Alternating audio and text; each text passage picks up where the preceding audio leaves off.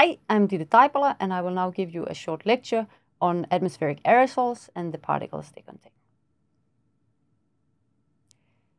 An aerosol consists of tiny, solid or liquid particles suspended in air. It includes both the air and the particles, whereas aerosol particles are the particles without the gas. Aerosol particles do not include single molecules or water droplets that are so heavy that they fall out of the sky. Size is one very important property of aerosol particles.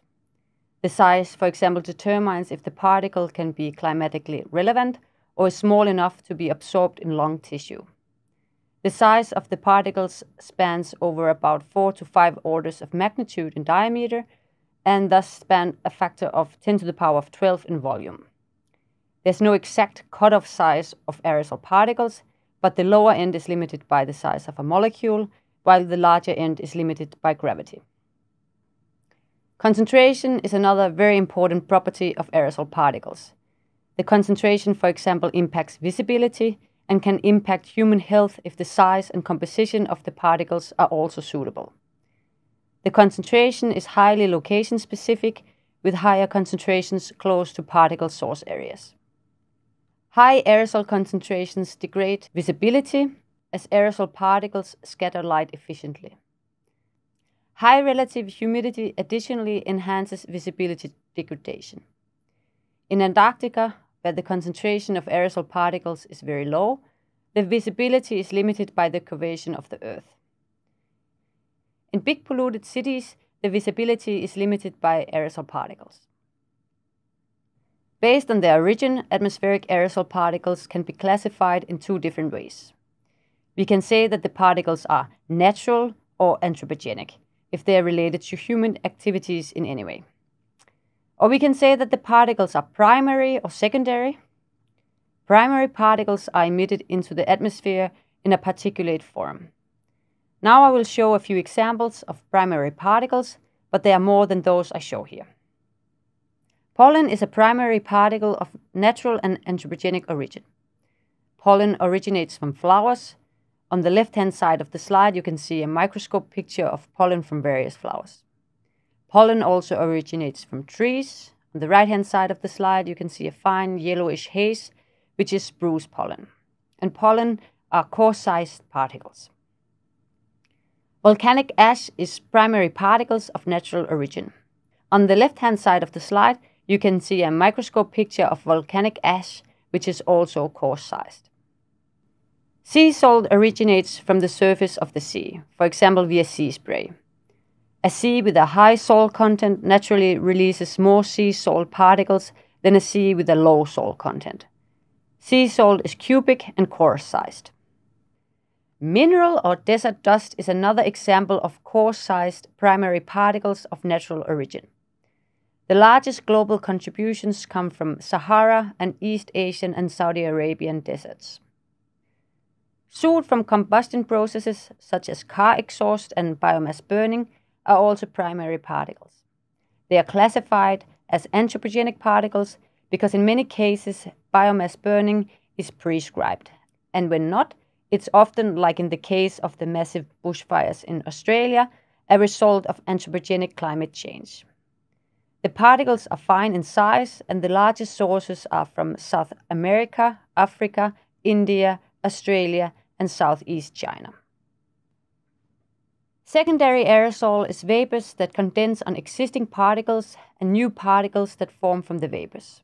The origin can be either anthropogenic, by different types of fossil fuel burning, or natural, for example via emissions of organic vapors from trees.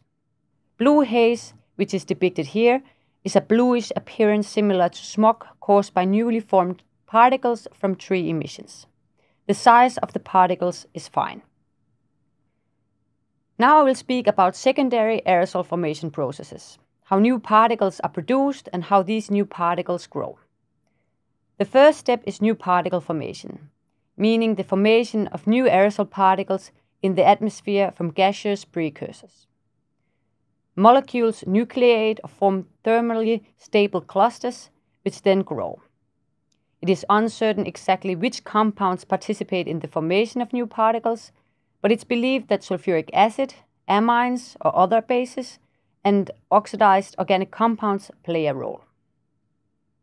Compounds are oxidized in our atmosphere, and when oxidized, they usually become heavier, and thus prefer the liquid phase over the gas phase, and they condense onto existing aerosol particles.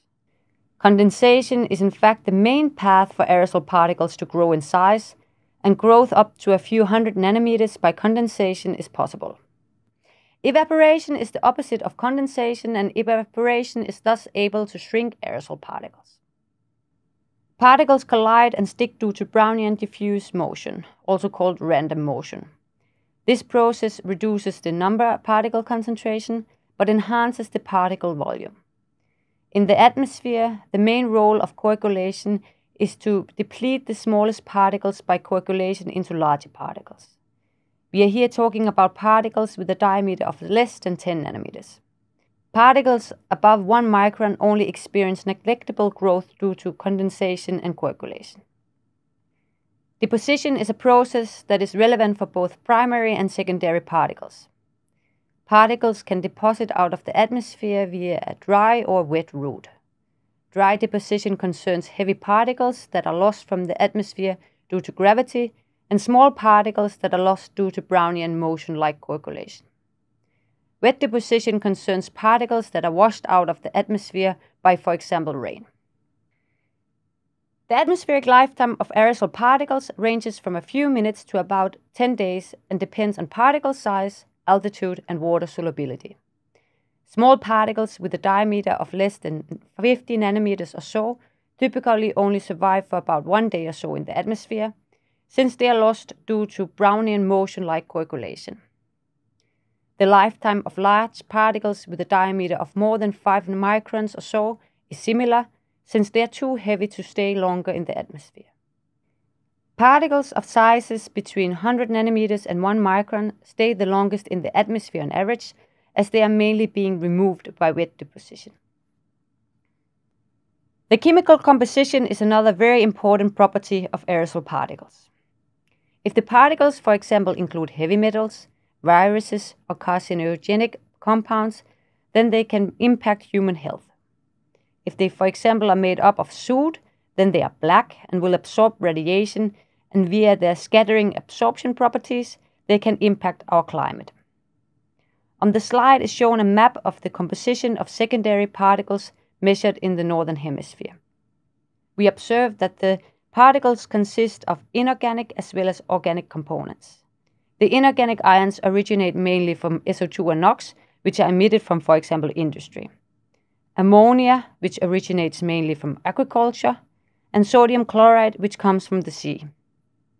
The various organic compounds originate from biogenic emissions, for example from trees, and from anthropogenic emissions, for example from car exhaust and industry.